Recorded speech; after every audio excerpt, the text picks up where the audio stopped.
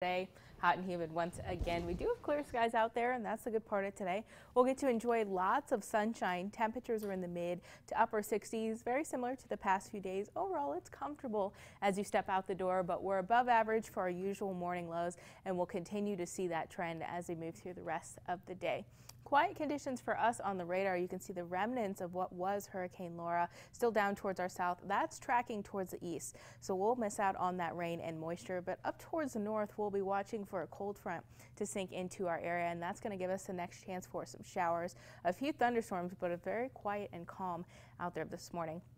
Now, some of the thunderstorms that develop late tonight into early tomorrow morning have the possibility of being a little bit on the stronger side. Most of the severe weather should stay up towards the north of here in Iowa. That's where the greatest chance for those storms lies. But we could see a few stronger storms, especially near the Iowa border, and maybe a few noisy thunderstorms here in St. Joseph. So we'll be keeping an eye on that later on tonight. But for today, hot and humid conditions continue. We'll warm up into the low 90s today for a high, but that humidity is on the rise as well. So upper 90s, possibly triple digits is what it's really going to feel like later on this afternoon. But our cold front is on the way.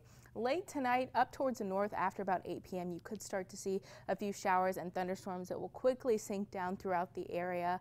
Maybe a few more showers and thunderstorms throughout the overnight hours could linger in tomorrow morning a little bit if you're an early riser. But overall, it looks like our weekend will be fairly calm.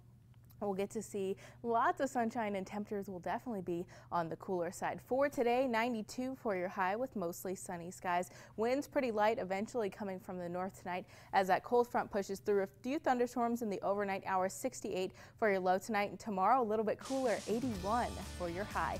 And here's a look at your 5 to 7 day forecast. Today's the last day in the 90s. Cooler weather for the weekend, and then even cooler as we move towards next week with several chances for some rain. Stay with us. We'll be right back.